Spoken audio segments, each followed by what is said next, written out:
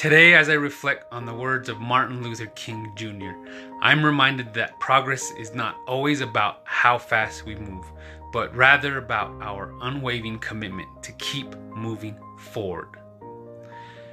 In the pursuit of self-improvement, I've learned that some days I run towards my goals with boundless energy and enthusiasm.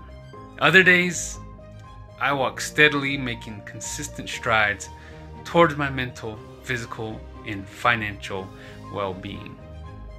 And there are moments, yes, there are moments when I find myself crawling, facing challenges that test my resilience and determination.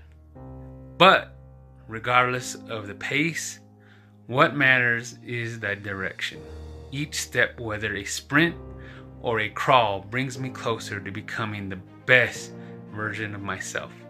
So I'll keep pushing forward, knowing that with each step, I'm one step closer to the life I aspire to lead. So should you.